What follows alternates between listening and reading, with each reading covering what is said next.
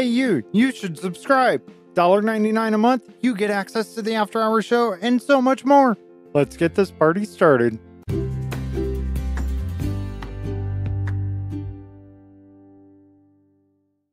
And now it's time for the next chapter of the Noob Corner with HolyBookworm.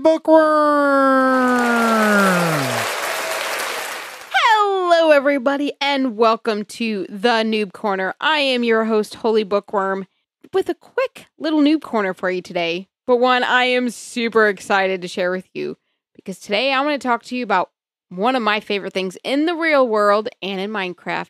And if you don't know it by now, just look at my name and it'll tell you, because today I'm talking to you about books and bookshelves. I'm so excited. Okay, so a couple things you need to know about books and bookshelves in Minecraft. Books are made, or I should say crafted, by using 1 leather and 3 paper. In case you don't know, you get leather from cows. That's where your leather is going to come from. No. Exactly. Paper, though, comes from sugarcane, which is funny because you would think it'd come from a tree, but it doesn't. It comes from sugarcane, which is weird, but it's Minecraft. So, okay, that's how you make paper. Then you're going to may want to make bookshelves, because obviously if you have books, you need bookshelves. The next step, you make bookshelves by using 6 wood planks of any kind of wood. That needs to be all the same kind, but 6 planks of wood and 3 books, which I just told you how to make those. You put those together and bam, you have bookshelves. I bet you're excited. I'm excited for you. Bookshelves rock. Exactly. Pat yourself on the back. That's a good one. You just made bookshelves. Now, you might be wondering, HolyBookworm, what is the point of a bookshelf in Minecraft? Well, there's 3 basic main applications here. One, it just is good for decoration. You can put bookshelves all around your house and it looks really good. You can make yourself a library if you wanted.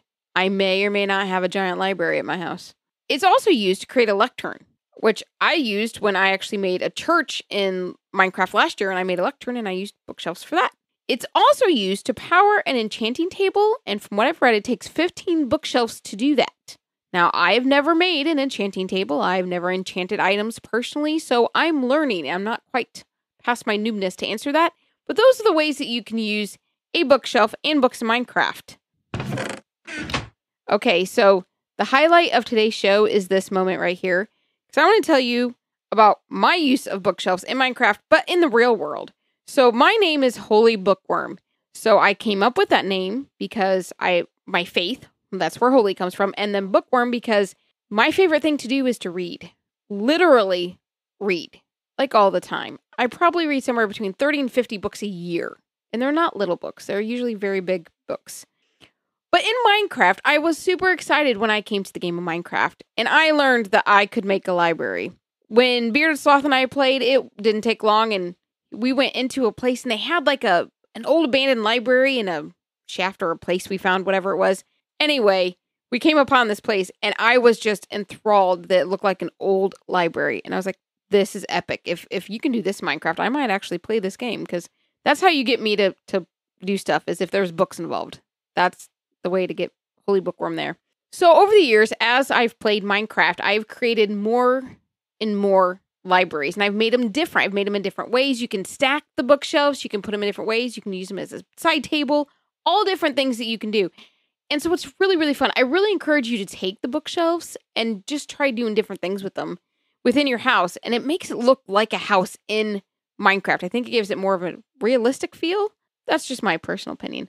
On a side note from that, in the real world, HolyBookworm has actual bookshelves. And I'm to the point where I'm going to need another bookshelf.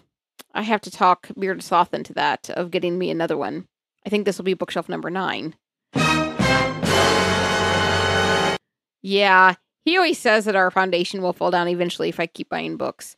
But it's important, and I keep telling him I'm trying to get my own library. Fun fact for you out there, in case y'all didn't know, according to the National Library of Science, in order to make an actual library, you have to have 1,000 books.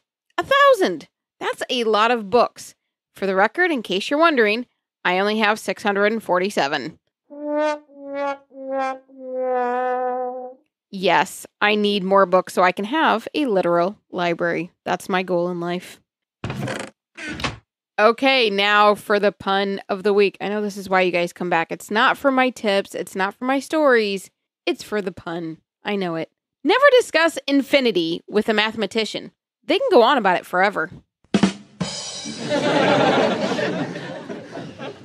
That's a good pun right there. Thank you very much. That was really good. All right. Thank you all for listening. Be sure to check out theblockpartymc.com for more Minecraft-related content. All kinds of good stuff over there. Also, head on over to the Noob Corner on Discord and leave me your comments and such. I love hearing from you guys. Thank you guys so much for listening to the podcast. Now go read a book.